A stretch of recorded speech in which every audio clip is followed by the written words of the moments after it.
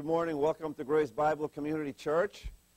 And for those of you that have ordered the timeline that we use so frequently, thank you for ordering it, and I'm going to explain today how you can use it. We use a timeline to help us understand and identify where we are in the program of God.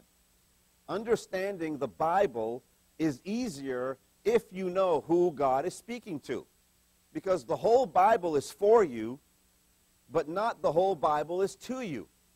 And understanding what does not belong to you is just as important as understanding what does belong to you. As a matter of fact, knowing what doesn't belong to you is probably more important, because when you take something, or should I say when you steal something from another dispensation, written to another group of people, and it wasn't written to you, and you bring that into the body of Christ, then that will produce nothing but confusion and can lead to discouragement and even probably lead to apostasy. If you know that certain things were not written to you, that's not going to happen. But there are people who get discouraged today because they read something out of the law, and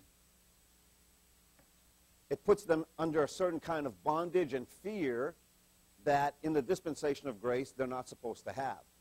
I mean, the testimony of most people who understand the Word of God rightly divided, or who come to know the Word of God rightly divided, is that now it's easier for them to understand and the confusion is gone. So when you want to share right division with someone, usually the last thing that you want to do is just open the chart without first having created a dilemma for them. And what I mean by that is that people don't know that they need to understand the Word of God rightly divided until there's a problem that they don't understand. And when somebody finally asks a question, why did Peter say this and why did Paul say that, that's a hint that they are reading their Bible and now they have a question, and at that point, they're primed to really get an understanding of why that dilemma is in the Bible. But if they don't have a problem, if they don't see these things that are different, written in the Gospels are different than what Paul wrote, and what Paul wrote are different than what Hebrews, James, 1st, 2nd Peter, 1st, 2nd, 3rd John, Jude, and Revelation, if they don't see that, you can't help them. So you're going to create that problem. You're going to create that dilemma. Because let's face it, today, most people don't read their Bibles enough to ask the question, why did Peter say that and why did Paul say that? They just don't do it. I mean, that's how I came to understand right division. Because it was like, man. And of course, like everybody else in the beginning, I used to try to make excuses for it, go to the Greek, spiritualize it, anything, or even say, oh, there's something I don't understand right now, so I'll just put it on the shelf. God will give me more light in the future. So with some people, you could just be able to open the chart with enthusiasm and say, hey, look what I learned about the Bible, and that may work, but you have to remember that there's a satanic war against this clear understanding of the Word of God. Satan doesn't want people to see the truth of the Word of God rightly divided. Because it's in the rightly divided Word that his demise is clearly delineated. So if he can get you from seeing that, he's happy. So with most people, you're not just going to open this up and start sharing the Word of God rightly divided because they don't even know they need it. So you're going to have to create a dilemma. And the way you create a dilemma is you create a dilemma by showing them two verses from different dispensations. For example, in Matthew chapter 20, this is like, you need to take some notes. Matthew chapter 20 and verse 28 is a great, great verse to show. Matthew chapter 20, verse 28. Even as the Son of Man came not to be ministered unto, but to minister and to give his life a ransom for many. So Jesus Christ gave his life a ransom for many. And then in 1 Timothy chapter 2, verse 4, this would what I would call the sister verse to that. Of course, they're not friendly sisters. They both have different fathers, and I don't think they both like each other. But in 1 Timothy chapter 2, verse 4, who will have all men to be saved and to come unto the knowledge of the truth, for there is one God and one mediator between God and men, the man Christ Jesus, who gave himself a ransom for all to be testified in due time. So in Matthew chapter 20, 28, you have Jesus Christ being a ransom for many. Paul says Jesus Christ is a ransom for all. Well, that is a contradiction. Those two verses are not saying the same thing. So the important question is, why are they saying different things? That's one of the dilemmas you can create. That's one of them. Or you could go to Romans chapter 3 and verse 28. Romans chapter 3 and verse 28, Paul said, therefore, we conclude that a man is justified by faith without the deeds of the law, or without the works of the law. All right, that's clear. Now, that is a Pauline doctrine. You know, a lot of people hate Paul because of this verse. A lot of people say, why was Paul even writing in the New Testament? He didn't know what he was talking about. Of course we have to do things. And they hate this verse. And they hate Paul because of it. I don't know how they reconcile that all Scripture is given by inspiration of God and profitable for doctrine, reproof, correction, instruction in righteousness, that the man of God may be perfect, truly furnished unto all good works, or every good work. But also, in connection with Romans 3:28, is Galatians 2:16. Is another verse that says this, knowing that a man is not justified by the works of the law, but by the faith of Jesus Christ, and not the works of the law. For by the works of the law, even we have believed in Jesus Christ, that we might be justified by the faith of Christ, and not by the works of the law. For by the works of the law shall no flesh be justified. Now, these are Pauline doctrines. And Paul, in Acts chapter 13, verse 39, said the same thing. Acts 13:39, and by him all that believe are justified from all things from which ye could not be justified by the law of Moses. So there's a verse, Acts 13:39, that says the law of Moses cannot justify you. Keeping the law, the works of the law, cannot justify you. So those three verses really emphasize that your salvation cannot be earned. That the works of the law have nothing to do with it. And those are in, Paul spoke those. Acts 13, Paul was speaking that. And then Romans and Galatians are Paul's epistles. But when you compare those verses to James chapter 2, James chapter 2, verse 24, you see then how that by works a man is justified, and not by faith only. And of course, the question that you have to ask is, why does Paul say you're justified by faith without the works of the law? And why does James say a man is not justified by faith only? He's justified by works.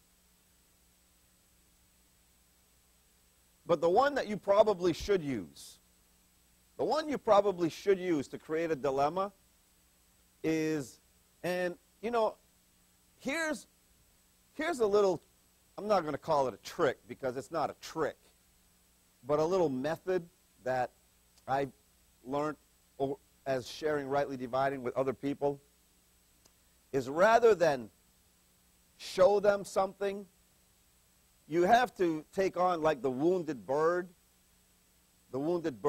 mentality. where you present it not as showing them, but in asking them. Like Acts 10:35, okay? And you can say something like, you know what? There's verses in the Bible that always threw me for a loop. Okay, now you put yourself like in the position of, I'm not trying to teach you something, but I'm hurt. There's verses that always threw me for a loop, like Acts 10:35 and 36. I mean, Acts 10:34 and 35. Said, then Peter opened his mouth and said, of a truth I perceive that God is no respecter of persons, but in every nation he that feareth him and worketh righteousness is accepted with him. So Peter says that you're accepted with God by works of righteousness. Now, that's not the gospel of the grace of God, is it? Now, the sister verse to that would be Ephesians chapter 1 and verse 6. Ephesians 1 and verse 6, Paul said, to the praise of the glory of his grace, wherein he hath made us accepted in the beloved. Peter says that he that worketh righteousness is accepted with him. Paul says you're accepted in Christ. God accepts you because you're in Christ. So why did Peter say one thing and Paul say another? Those are methods to create the dilemma. Because until somebody realizes that the Bible is not all for them, they'll just go back and forth in Deuteronomy 28, claiming all those promises, claiming the promises in the gospel that they like. They never obey what Jesus Christ said, but they think that Jesus Christ is speaking to them, but they don't obey him. Jesus Christ said, sell all that you have and give to the poor. That would be me. If you believe that he wrote that to you. Also, Jesus Christ said, go not to the Gentiles. Yet they all go to the Gentiles. They don't obey that. You know. So there's a lot of things Jesus Christ said that they don't obey, but they believe he wrote those things to them. But creating the dilemma is absolutely the first thing that a person must do in order to understand the Word of God, rightly divided. It's like, I've used this illustration many times, that if somebody's in a pool and they're swimming back and forth and they're not having any problems, if you take one of those big lifesavers and you throw it and you hit him in the side of the head and you put a gash in his forehead and he's bleeding, and he's going to look up at you and ask you if you're crazy and probably run you down and put a gash in your head. However, if that same person is in the same swimming pool and he's going down and he's coming up and he's going down, he's getting for air, and he looks like he's about ready to drown, and you throw him that lifesaver and he grabs onto it, he's going to be thankful that you did something for him. Well, that's the same thing with the Word of God. If people don't see the need to rightly divide, then they're not going to understand why you're trying to show them right division. They're not going to understand that. We have to create the dilemma unless, like, Joni, when she came into this, she had questions. She had a lot of questions that the pastors she was hanging out with couldn't answer. She started searching online for answers. She eventually ran across a rightly dividing church in Texas and communicated with them, and she learned about right division. And then she asked that pastor, do you know anybody in Connecticut? And he happened to know who I was. And he told her about us. And Joni showed up here one morning with a big smile. And, right? And it was because she had questions. There was a dilemma in her understanding that could not be reconciled through denominational church teaching, because they won't answer the questions. They can't. There's only one way you can answer these questions, these dilemmas. You take them, after you've created the dilemma, you take them to 2 Timothy chapter 2 and verse 15. Because once you've showed this dilemma and you say, Why are these people saying different things? The inevitable answer is going to be, I don't know. Well, look, 2 Timothy 2:15. Study to show thyself approved unto God, a workman that needeth not to be ashamed, rightly dividing the word of truth. And then, see, look, there are some things that, I don't know, it's very easy. Understanding the concept of rightly dividing the word of truth is as simple as this. From Genesis all the way to Revelation, it's all truth. The whole Bible is truth. It's all truth, but it's not all your truth. Some truth belongs to Israel under the law. Some truth belongs to the body of Christ during the dispensation of grace after Paul was saved. Some truth belongs to Israel going through the tribulation period, the Daniel's 70th week, the time of tribulation, the time of Jacob's trouble, and more truth belongs to Israel out there. This is truth, and this is truth. It's all truth. But we must rightly divide their truth from our truth, and our truth from their truth. That's what Paul meant by rightly dividing truth. It's all truth. The whole Bible is for you, but it's not all to you. And that's what 2 Timothy 2:15 means, to rightly divide the word of truth. Now, once you've taken them to 2 Timothy 2:15, without showing this, without showing the timeline, okay, you do that with your Bible. You do that by using your Bible. It's all truth. From Genesis to Revelation, it's all truth. But it's not all your truth. And I like to do the Romans to Philemon. See? Romans to Philemon. That's your truth. So once you've done that, rightly dividing means, rightly dividing truth from truth, then you can say, if God inspired Paul to write 2 Timothy 2:15, doesn't it stand to reason that God, through Paul, would show us what he meant by rightly dividing the word of truth? Wouldn't that make sense? And sure, they'll say, of course it would. And that's when you pull out the timeline. That's when you pull it out. Don't open, but you pull it out. And you open to Ephesians chapter 2. Ephesians chapter 2.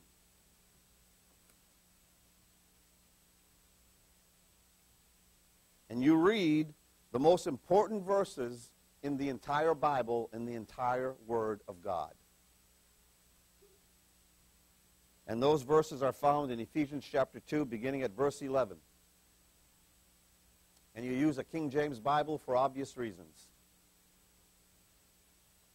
Verse 11, wherefore remember that ye being in time past Gentiles in the flesh, who are called uncircumcision by that which is called the circumcision in the flesh made by hands, that at that time, in time past, ye were without Christ, being aliens from the commonwealth of Israel, strangers from the covenants of promise, having no hope and without God in the world. And then you can open your timeline. And I have two different ones here. I have the regular one that's made out of paper, and I have this one that comes from Roxy, which has been laminated. And it's been laminated so you can write on it with a dry marker. That's what this one's for. So thank you, Roxy. But I'm going to use the dry paper one now.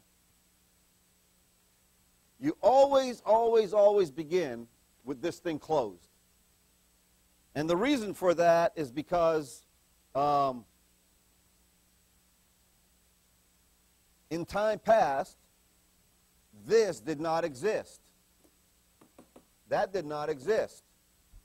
There was a secret hidden God. And time past is there's certain things that characterize certain things that characterize time past.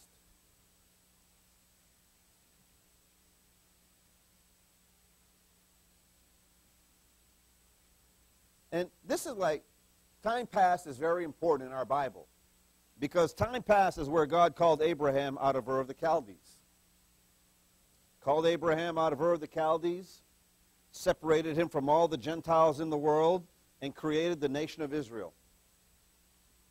The nation of Israel was separate from the Gentiles that were left down here. Now there are two verses that really explain this separation. One of them is Exodus chapter 11, verse 7. Exodus chapter 11, verse 7.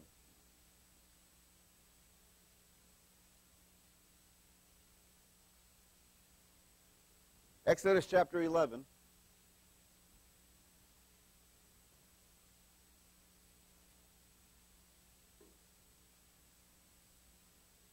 Verse 7. But against any of the children of Israel shall not a dog move his tongue against man or beast, that ye may know how that the Lord doth put a difference between the Egyptians and Israel.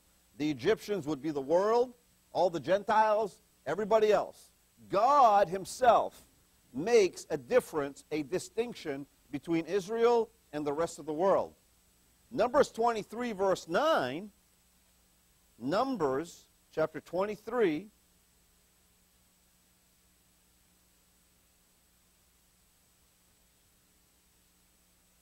notice verse 9. For from the top of the rocks I see him, and from the hills I behold him. Lo, the people, that's Israel, shall dwell alone, and shall not be reckoned among the nations. Israel will not be reckoned among the nations. As long as that distinction exists in your Bible, that Israel is not reckoned among the nations, is separate from the Gentiles, you know that you're in time past. You know you're in time past. The subject of time past, right on the timeline, it says it right there, Daniel chapter 2, verse 44. The subject of time past is Daniel 2:44, which says, and in the days of these kings shall the God of heaven set up a kingdom which shall never be destroyed, and the kingdom shall not be left to other people, but it shall break in pieces and consume all these kingdoms, and it shall stand forever. But it says that the God of heaven shall set up a kingdom. That's a prophecy of a kingdom to happen way out there in the future. This is the subject of prophecy. As long as this distinction exists in your Bible, that the subject is the kingdom, then you know that there's a distinction between Israel and the Gentiles. And every time that there is a distinction between Israel and the Gentiles, you know one thing for sure: the church, the body of Christ, does not exist. The church of the body of Christ does not exist. You can be absolutely certain of that. So when the kingdom is in view, there's no...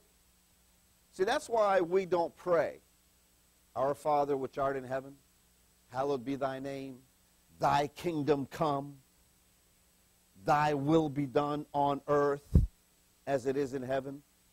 We're not looking for a kingdom. Now, I know Pat Robertson is. He thinks we're in the kingdom. You know, there's a whole group in Christianity that think that the kingdom started in AD 70, after the destruction, and this is it. We're in the kingdom. And boy, if this is as good as the kingdom gets, we're in a lot of trouble. But there are preachers on TV who teach we're in the kingdom right now. You're not in the kingdom. We're not looking for a kingdom. We're looking for a rapture, which you only learn that from Paul. Paul said, behold, I show you a mystery. Paul's going to teach you that. Okay? So when the kingdom is in view, you know that there's a distinction between Israel and the Gentiles. And when there's a distinction, when there's a wall of partition between Israel and the Gentiles, you know that the body of Christ cannot exist. It is impossible. Because the body of Christ is made up of Jews and Gentiles, for there is no difference, Romans 10:12. There is no difference between us and them. So here we are, Genesis to Malachi ends right here. God breaks the 400 years of silence with the voice of one crying in the wilderness, prepare you the way of the Lord. John the Baptist comes on the scene and he tells Israel, repent, for the kingdom is at hand. This is right on your timeline. It's right there. The kingdom is at hand. Which means the one who has been promised to come and set up this kingdom is now here. The promised Messiah has come to set up his kingdom. So when he comes, since there's this distinction between Israel and the Gentiles, which still exists, guess what he tells his 12? Matthew chapter 10, verses 5 and 6. Matthew chapter 10.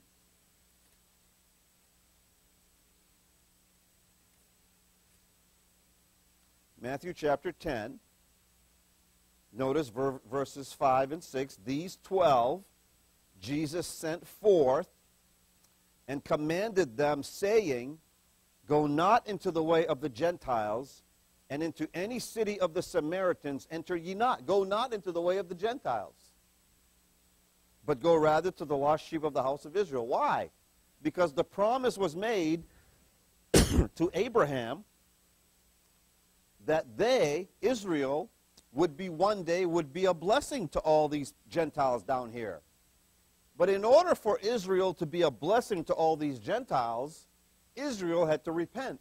Israel had to be right with God. Israel had to become a kingdom of priests, because it was through the priest that the blessing of Israel is going to come to the Gentiles. That's why in the kingdom, they become a kingdom of priests. That's what Peter's talking about.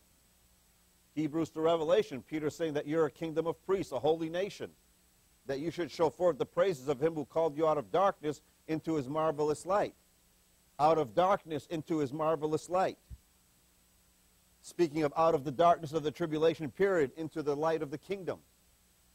But as priests functioning in the kingdom, they're going to be a blessing to all the nations of the world. That's why all the nations come to Jerusalem to be blessed. It's through but Jesus Christ came to get the nation to repent and to become a kingdom of priests. That's why John the Baptist was baptizing, to make them a kingdom of priests, because you know the story. That's why the priest went through water as the first part of his ritual to become a priest. Water was the first thing. So Israel is getting baptized to become a kingdom of priests so that they can be a blessing to the whole world. So in time past, which takes us all the way from Acts chapter 9, or Acts chapter 7, where they stoned Stephen, all the way back to Genesis chapter 12, where God separated Abraham from all the nations. Time passed. In Ephesians chapter 2, time passed. The verse we read in Ephesians chapter 2, verses 11 and 12, verse 12, that at that time ye were without Christ, being aliens from the commonwealth of Israel, strangers from the covenants of promise, having no hope, without God in the world. That covers this entire period of time in your Bible, and Paul says you weren't part of this. You're not part of that. That's time past. Then in Ephesians chapter 2, verse 13, notice, but now, in Christ Jesus, ye who sometimes were far off, right here, you were far off, right here, the Gentiles, way, way, way far off, separated from Israel, way down here, bunch of idolaters, dogs, you name it, that's what they were. Ye who sometimes were far off are made nigh by the blood of Christ. For he is our peace, who hath made both one, Jews and Gentiles, and hath broken down the middle wall of partition between us, having abolished in his flesh the enmity, even the law of commandments contained in ordinances, for to make in himself of twain, Jew and Gentile, one new man, so having made peace. That's what he did. The but now period begins with after the stoning of Stephen in Acts chapter 7. God cuts off the prophetic program, saves Saul of Tarsus, gives him the revelation of the mystery, Romans to Philemon, and Paul says, but now. And the but now begins with him, 1 Timothy 1:16, that in me first Jesus Christ might show forth all long-suffering for a pattern to them who would hereafter believe on him to life everlasting. Paul was the first one, and he begins the but now period. And in the but now period, you're introduced to a body of doctrine that is specifically and uniquely crafted by God just for you who are in the dispensation of grace today. It's unique. It's a salvation by grace, through faith, apart from the works of the law. You know, there are men that preach salvation.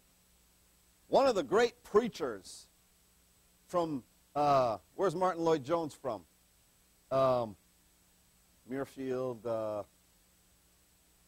Martin Lloyd-Jones was a great English preacher. And he has a great commentary on the book of Romans. And one of his books is on Romans chapter 3. And he does a great job explaining this salvation by grace. But he doesn't have a clue about rightly dividing the word of truth. I mean, he gets all caught up in this stuff, and he butchers it. He did a thing on the Sermon on the Mount, and he butchered it because he made it apply over here. He took it from here, and he dropped it in here, and that's like trying to put a car in reverse, and you're grinding you're grinding. It's not going in. That's what they do when they take the law and bring it into the dispensation of grace. The but now period is characterized by Romans chapter 16 and verse 25. Romans chapter 16, notice verse 25, a great, great, great passage of Scripture.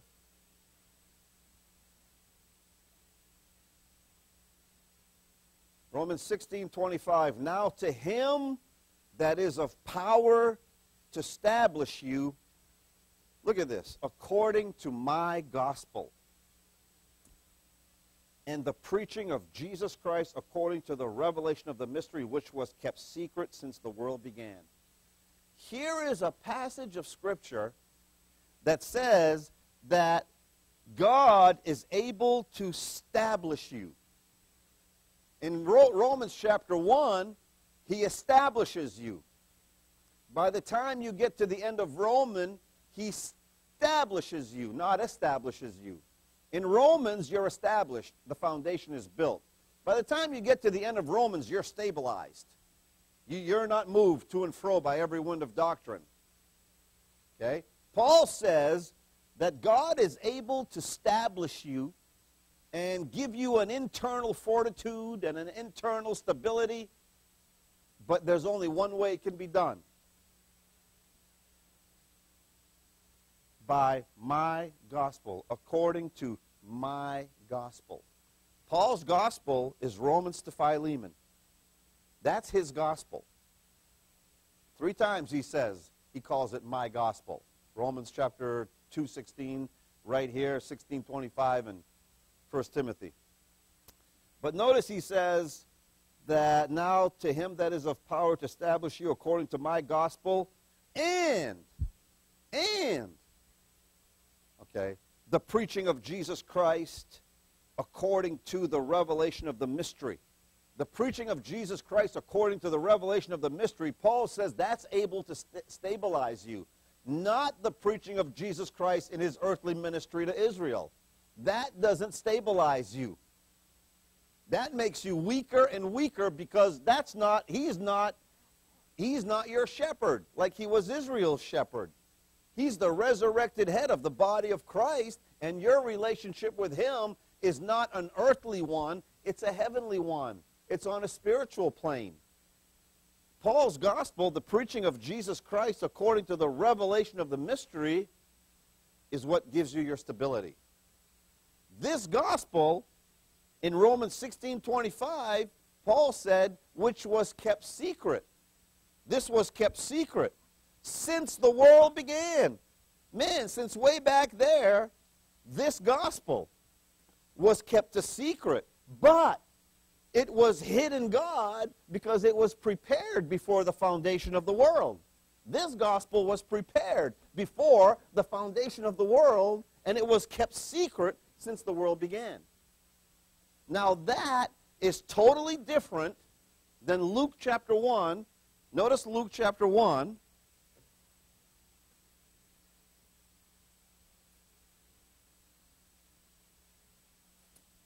Matthew, Mark, Luke. Notice Luke chapter 1. And here's in verse 67. This is a prophecy of John the Baptist, or speaking of John the Baptist.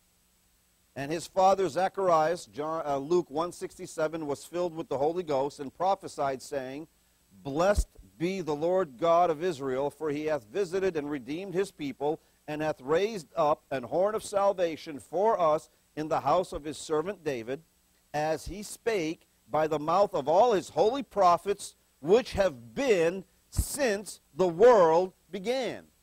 Here's a body of doctrine for Israel that was spoken since the world began. It wasn't a secret. It was spoken since the world began.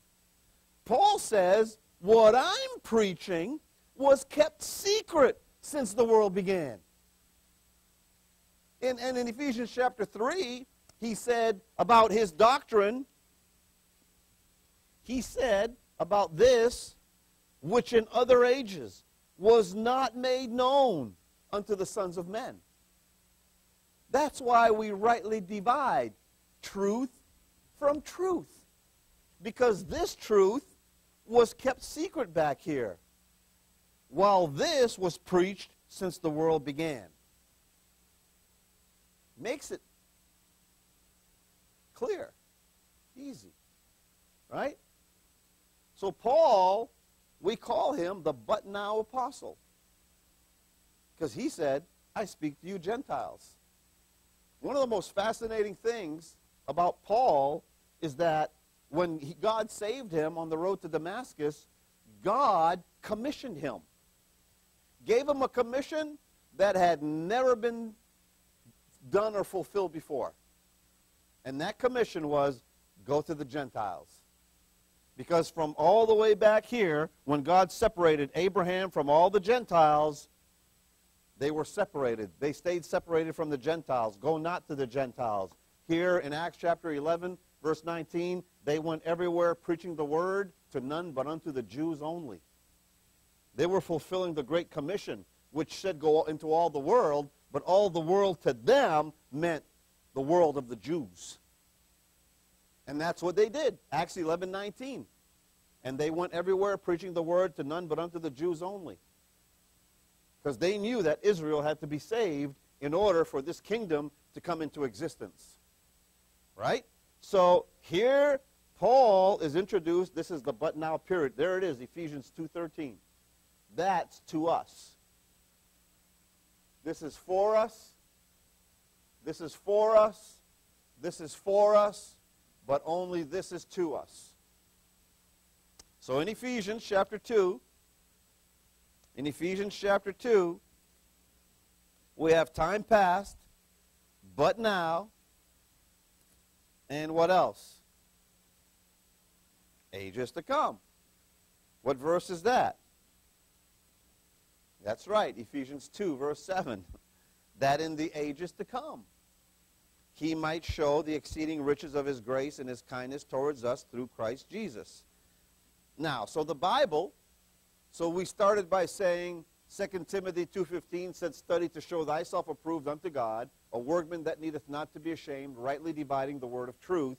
And that rightly dividing meant rightly dividing their truth from our truth and our truth from their truth. And we said, If God, through Paul, told you to rightly divide, then would not God, through Paul, show you how to rightly divide?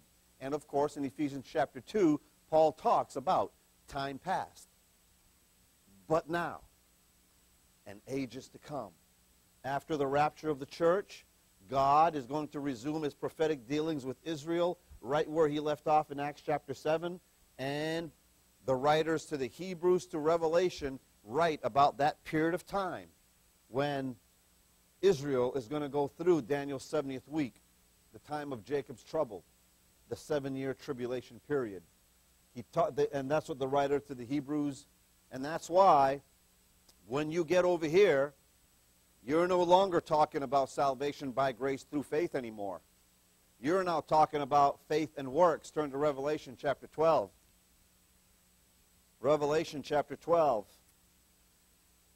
A doctrine that is totally foreign to the body of Christ.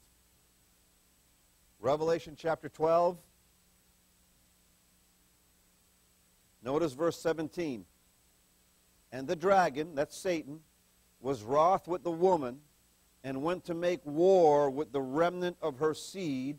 Notice, this is in the tribulation period, which keep the commandments of God and have the testimony of Jesus Christ. The testimony of Jesus Christ is also faith in Christ, but it's also works.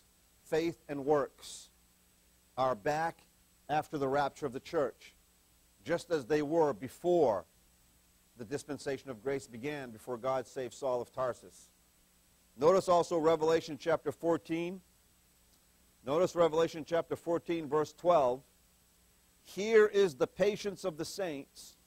Here are they that keep the commandments of God and the faith of Jesus. That's faith and works.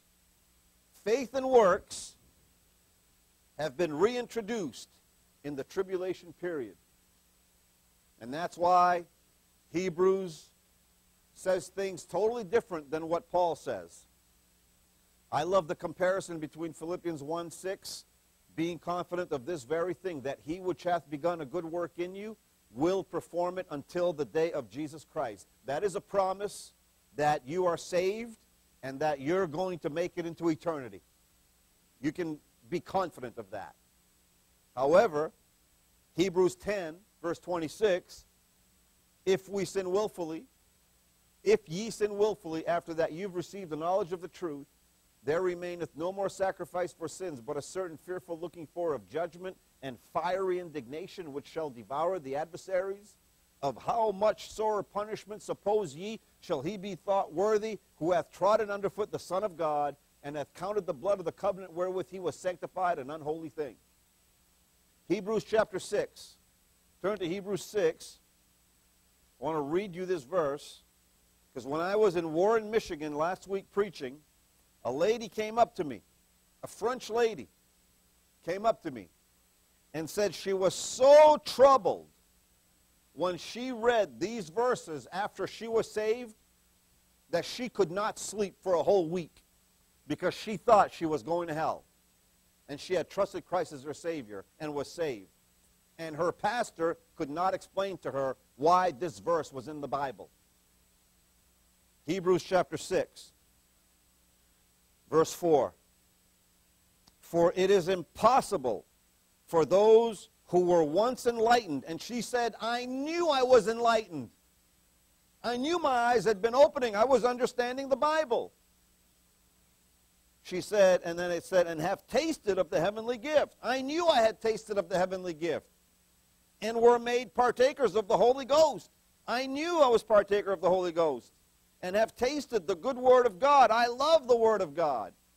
And the powers of the world to come, if they shall fall away, to renew them again unto repentance. Now notice, the verse begins, it's impossible for those who were once enlightened, who tasted, who did this, who that. It's impossible to renew them again to repentance. And she said, you know what?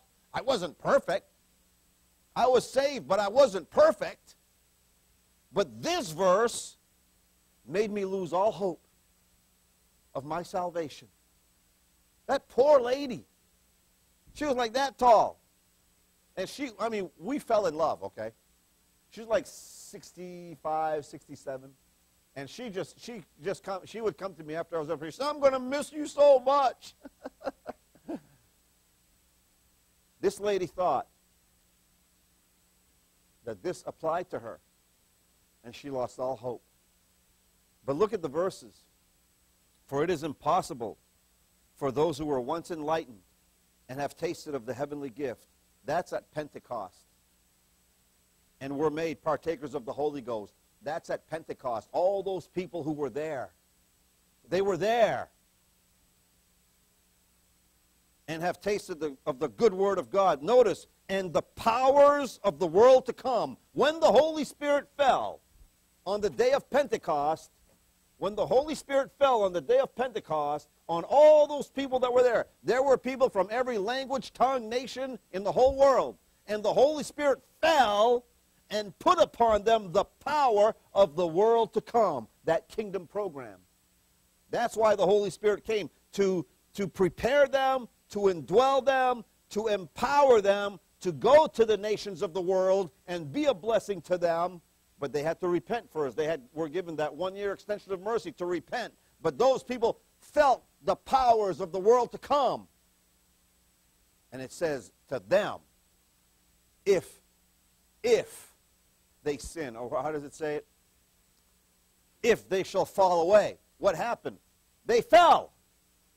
They fell in Acts chapter 7. They fell. If they shall fall away, it's impossible to renew them unto repentance again. And it was impossible because God saved Saul of Tarsus and introduced the dispensation of grace.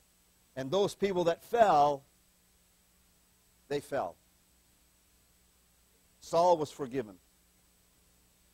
And there are some who came from the little flock, who came when they heard Paul's gospel. Would have been no different back then, hearing Paul's gospel, whether you were a Jehovah's Witness, a Mormon, a Catholic, a Muslim, any religion in the world, if they heard Paul's gospel, could respond to it and embrace it and trust Jesus Christ according to the preaching of Jesus Christ, according to the revelation of the mystery. They could have been saved. But there's a whole group here who fell.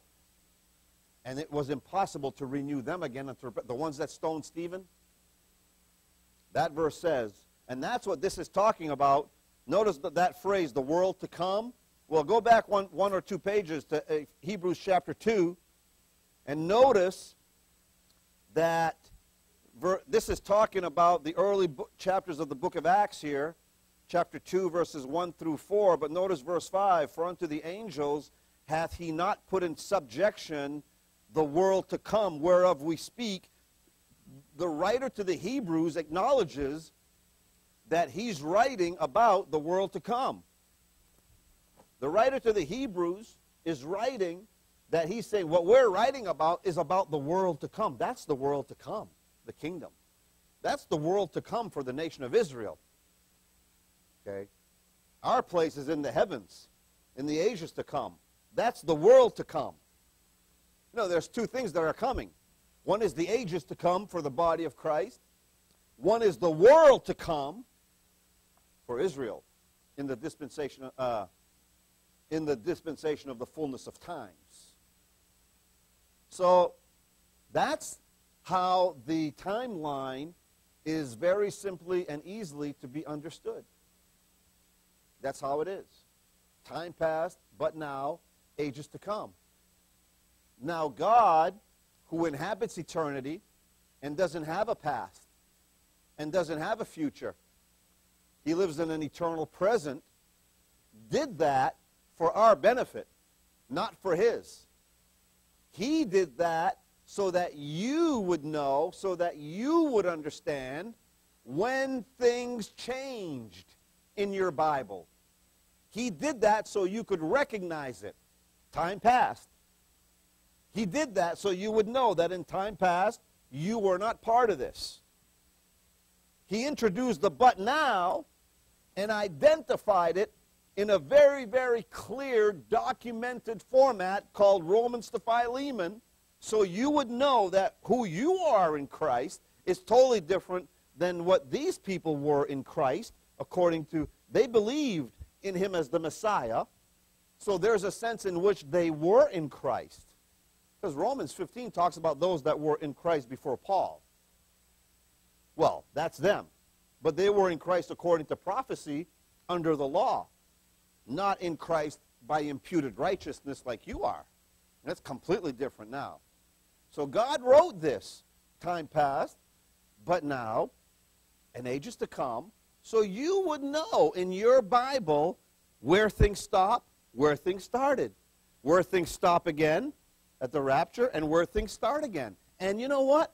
If you follow Genesis to Malachi and Matthew to John and the first 7 chapters of the book of Acts, and then you see where Paul gets saved in Acts chapter 9, and in Philemon, Philemon is the picture of Onesimus who goes back to his master, and it's a picture of the church going back to their master. It's a picture of the rapture, and after the rapture is Hebrews to Revelation, and there's your Bible, a perfect timeline of your Bible clearly laid out so that you can't get confused, and the only way you can get confused is if you disobey 2 Timothy 2:15, the only verse in your Bible that tells you how to study your Bible. The only one. And yet everybody in Christianity wants to disobey the one verse that would open their understanding, that they would obey. Consider what I say, and the Lord give the understanding. And if they obeyed that, there would be no denominations. There would be no different churches on every corner. We would all be walking by the same rule and minding the same thing and being of the same mind. And there'd be one body, one Lord, one faith, one baptism. There wouldn't be 2 baptisms like they're taught today in the dispensation of grace in the body of Christ. That wouldn't exist.